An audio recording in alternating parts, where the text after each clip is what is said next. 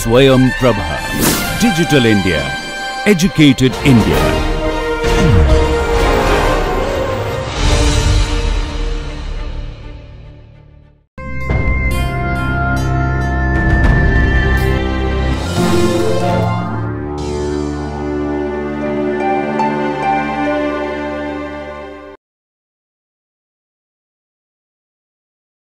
So, then we can look at another generalization of the problem, and the second case of the generalized isoperimetric problem is when we have multiple isoperimetric constraints. Multiple isoperimetric constraints. So, then what to do in this case? So, we see that suppose again let us set up the problem. So, suppose I have y being the extremal, y is the extremal of j of y. So, y being the extremal of j of y subject to I1 of y is equal to L1 and I2 of y is equal to L2. So, we have two isoperimetric constraints, right, to meet both constraints. Okay. So, now how to derive the condition or the necessary condition for y. So, that y should satisfy. Now, again let us go back to our discussion on the standard derivation of Euler-Lagrange. We were perturbing in a standard derivation of Euler-Lagrange, we were trying to find the first variation delta j of y, and then we looked at subject to one constraint, that is I of y is equal to L. Now, given the fact that we have two constraints,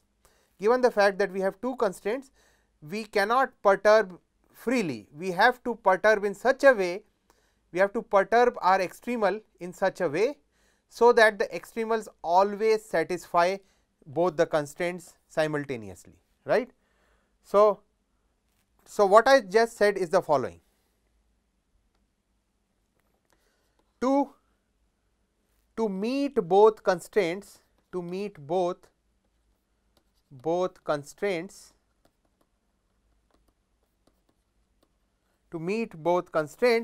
and have an arbitrary term to meet both constraints and have an arbitrary term in variation of y, we use the correction terms. We use the correction of y, we use the correction term, right, y hat, which is equal to the perturbation of y as follows. So, epsilon 1 eta 1, epsilon 2 eta 2 plus epsilon 3 eta 3, right. So, this is my regular perturbation, and these quantities are such that these satisfies I1 and I2. So, these quantities are introduced so that I1 and I2 are satisfied, the two isoperimetric constraints are satisfied. Okay. So, then again let me introduce everything in the vector notation. So, introduce my epsilon vector, which is epsilon 1, epsilon 2, epsilon 3, and my eta vector, the perturbation vector, which is eta 1, eta 2, eta 3, and I see that eta k, my eta k are all second order differentiable from x0 to x1, such that my eta k of x0 is equal to eta k of x1 is equal to 0, right. So, the perturbations are such that they vanish on the boundary, that is needed for all sets of perturbation.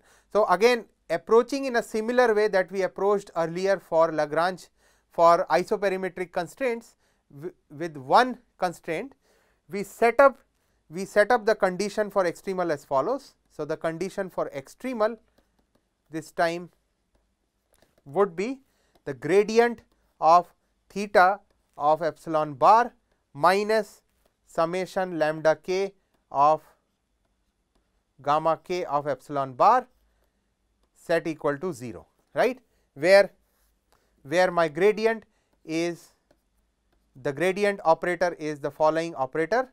These are the respective derivatives with respect to epsilon 1, epsilon 2, epsilon 3, and these are eventually evaluated at epsilon equal to 0.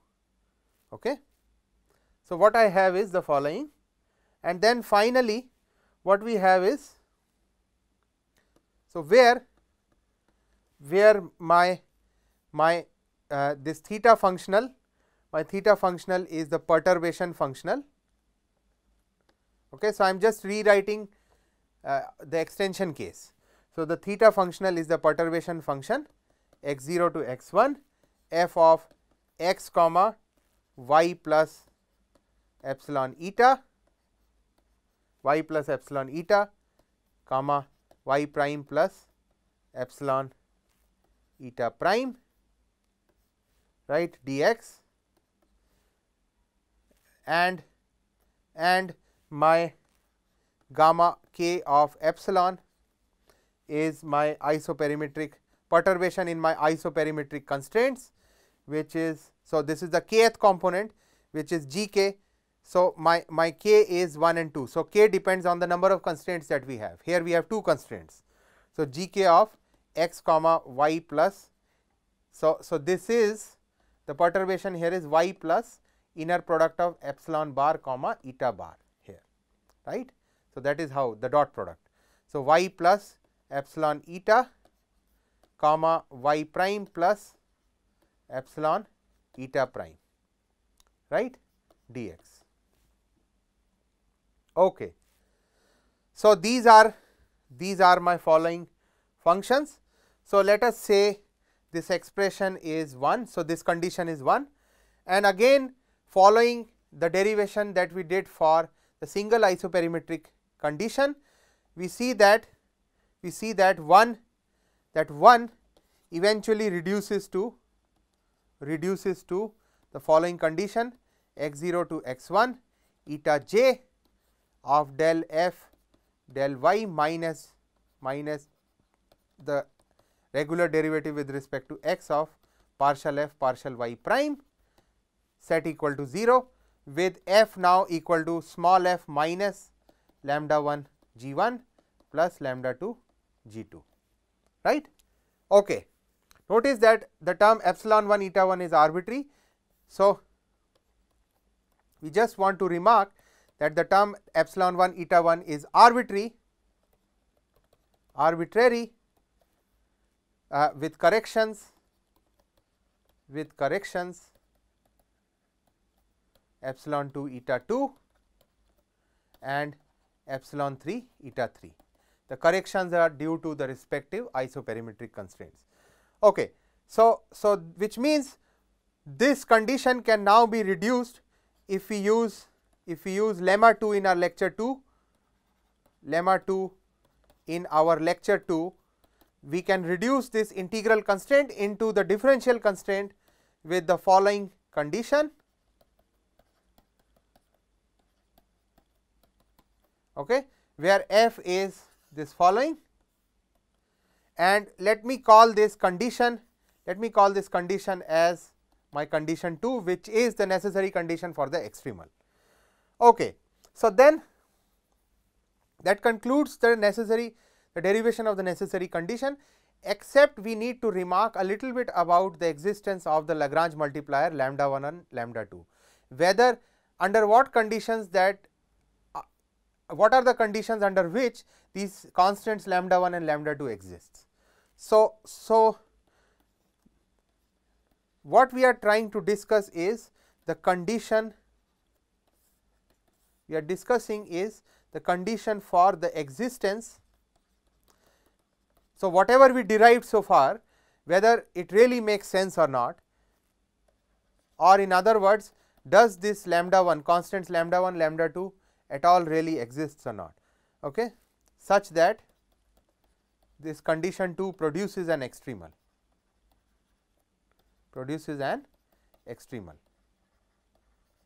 Okay. So, well, again, so what is the condition? Let us recall the case for single isoperimetric constraint problem.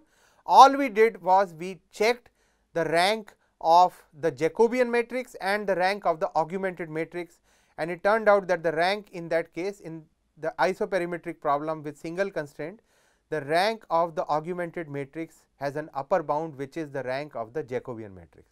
And similarly, it is the same situation in this case as well. So, we consider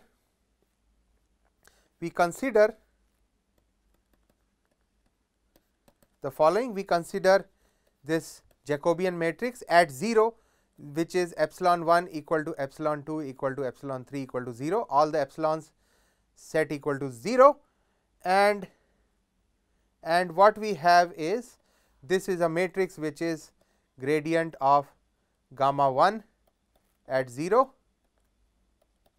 okay, and gradient of gamma 2. So, we have two conditions so far.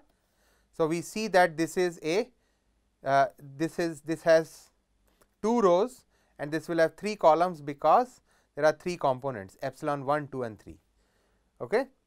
So, this is of the form alpha 1 1, alpha 1 2, alpha 1 3, alpha 2 1, alpha 2 2, alpha 2 3, right, where my alpha I j is of this form, is integral from x 0 to x 1 eta j of del g I del y minus d dx of del g I del y prime of dx.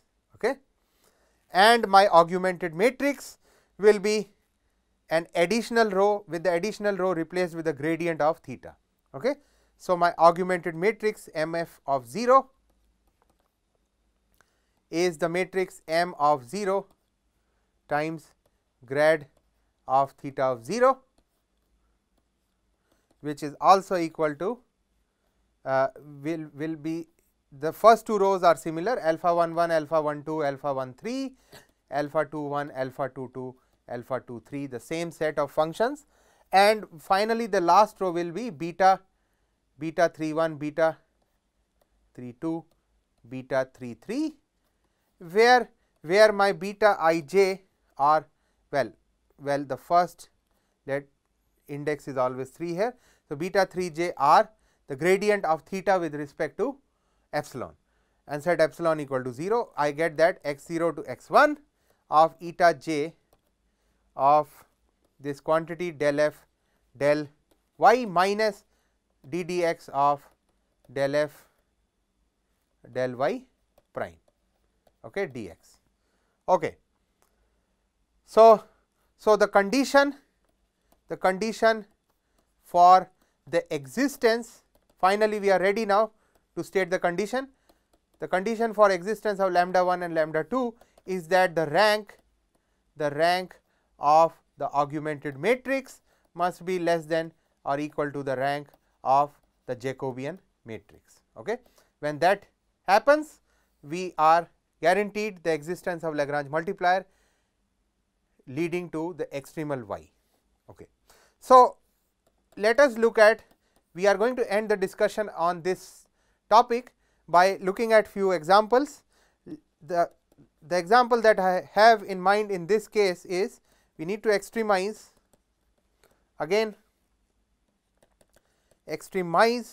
j of y, which is integral from 0 to 1 y prime square dx, subject to the constraint. We have two constraint I 1 of y is equal to 0 to 1 y dx, which is, and I 2 of y is integral 0 to 1 x y dx, and I set I 1, the first constraint, equal to 2 some value, and the second constraint is equal to half. So, and further we also have a set of fixed boundary conditions. We have two boundary conditions, y of 0 set equal to y of 1, which is equal to 0. Okay. So, we need to extremize j subject to the two constraints I1 and I2. So, the solution is we directly look at the Euler-Lagrange equation here. So, we have our extended function f to be f minus lambda 1 g1 minus lambda 2 g2, which is the following function y prime square.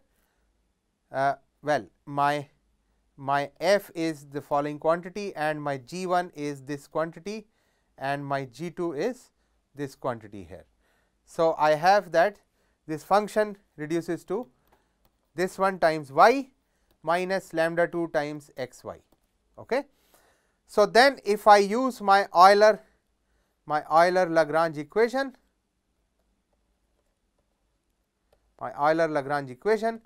I get, I am going to directly write down the ODE that we get.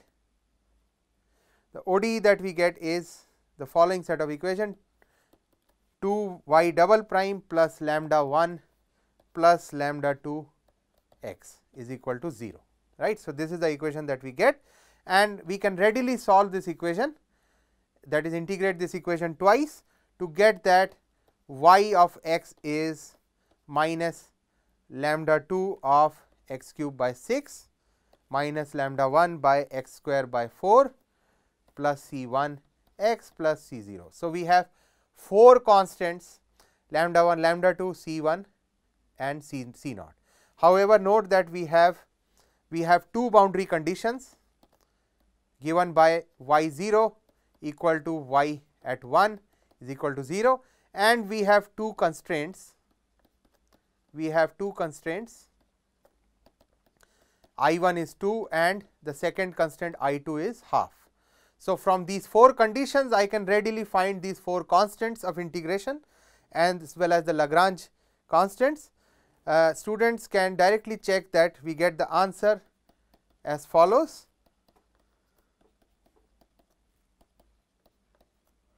We get C1 equal to this and C2 is 0, well C naught. Okay. So, that completes the solution to this problem with where extremal is given by this underlined equation.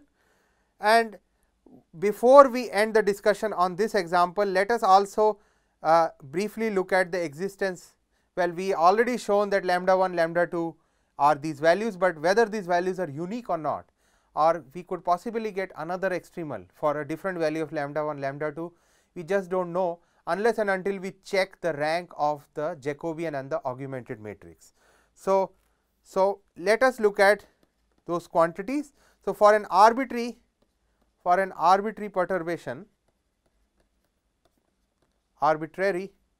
perturbation, we see that my alpha 1 j is the following integral. So, I have directly used, notice I have directly used these following formulas in our previous slide, where my alpha j's are these quantities. So, I directly plug in the integrand of the constraints to get alpha I j. So, my alpha 1 j is integral of eta j dx and my alpha 2 j is integral of x times eta j dx, right. And finally, my beta 3 j is integral from 0 to 1 to y prime eta j dx. Okay. So, notice, well, we do not know these perturbations eta j, but notice the following, that beta of 3 comma j is, well, it is integral of 2 y prime eta j dx, but this is also equal to minus lambda 1 times eta j dx minus lambda 2 times integral of x times eta j dx. This is directly from our Euler-Lagrange equation. Well, what I am saying is this is directly from this particular equation that we are looking at this relation. So, which means that beta 3 comma j is negative lambda 1 of alpha 1 comma j negative lambda 2 times alpha 2 comma j, which means that my third row is linearly dependent, or the rank of, the conclusion is obvious here, that the rank of my augmented matrix is bounded above by the rank of my Jacobian matrix. Okay. So, that concludes the discussion on this example, and then let us now finally look at a third case of the generalization of the isoperimetric problem, that is the case of several dependent variables. Several dependent variables. Okay. So, we are talking about functional of the form j q bar, where q bar is a vector from t0 to t1 of L of t comma vector q comma vector q dot dt, subject to the isoperimetric constraint of the form I of q bar, which is integral of t0 to t1 of g of t comma q bar dot dt. Okay. So, we just look at the case with one isoperimetric constraint.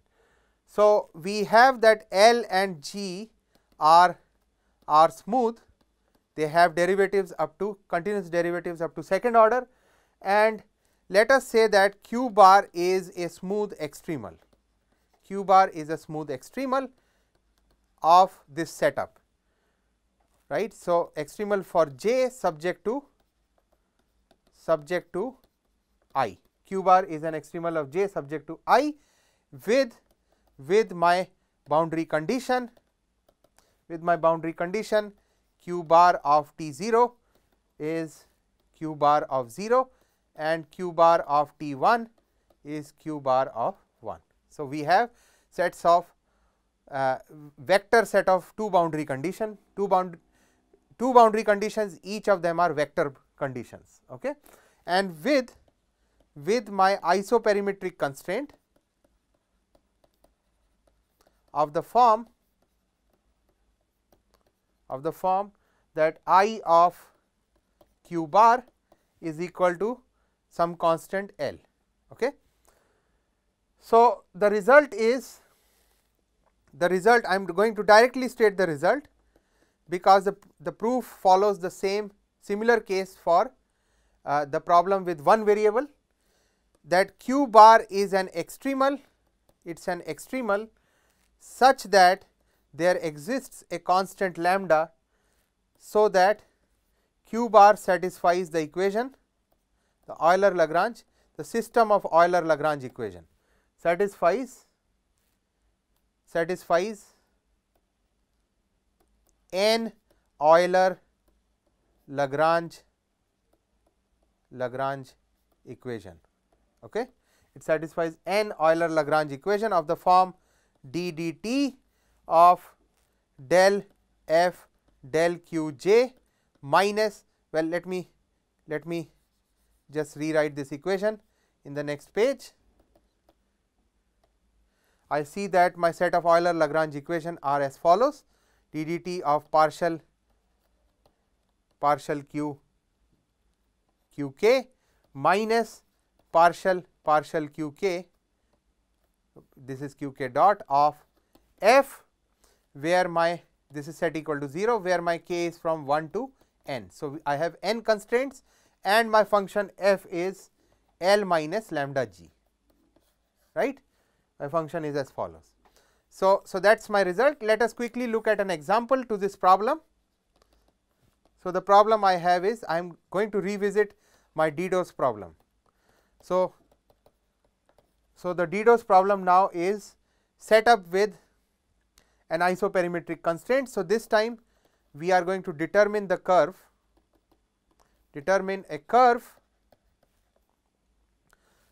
curve gamma of length L. Let me take L greater than 2, so that I remove the case of rigid extremals containing the points p minus 1, which is which is minus 1 comma 0, and the points P1 which is 1 comma 0, such that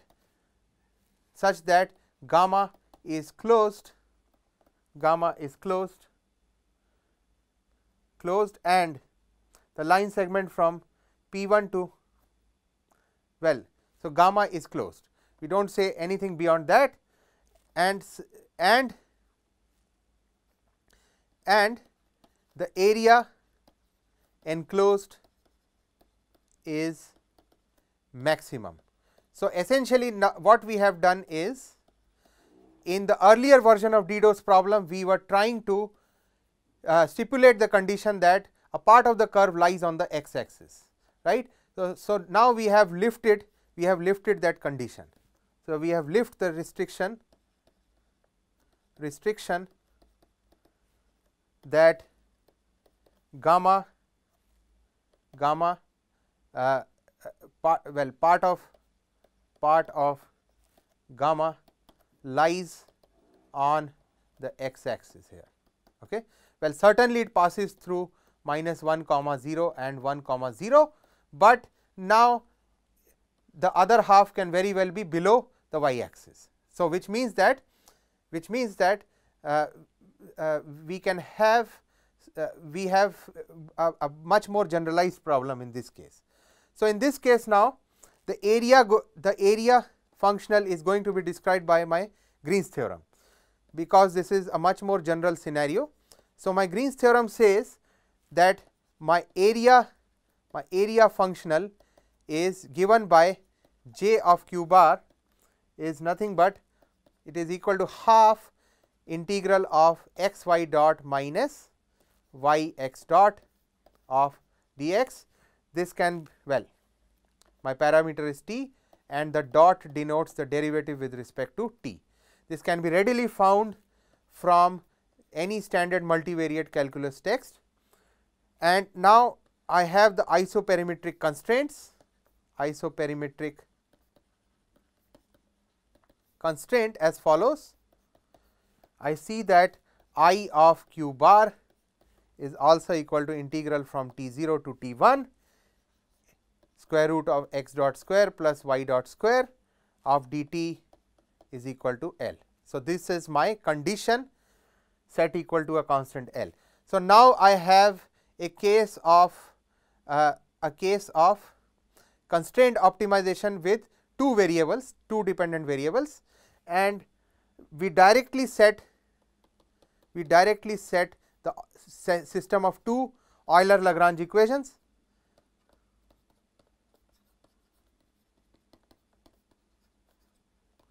which are the following set of equations. So, let me directly write these two equations. ddt of, I am going to directly plug in the result, okay,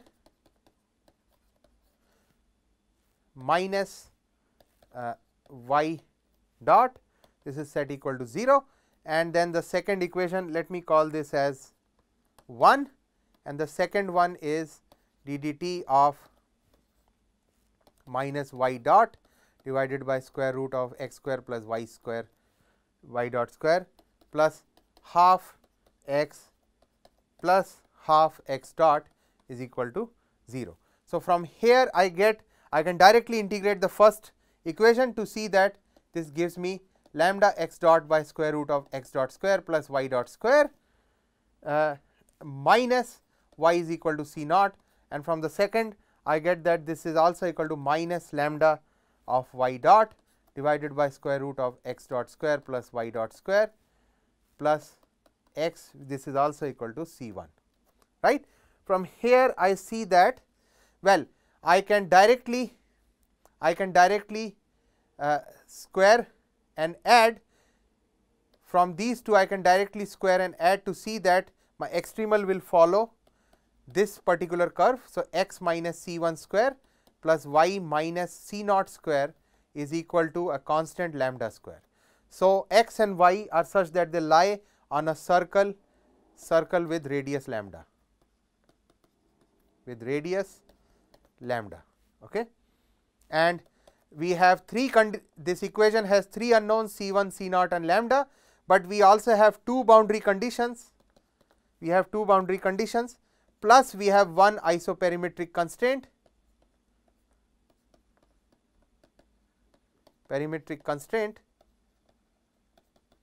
and that will fully determine the system.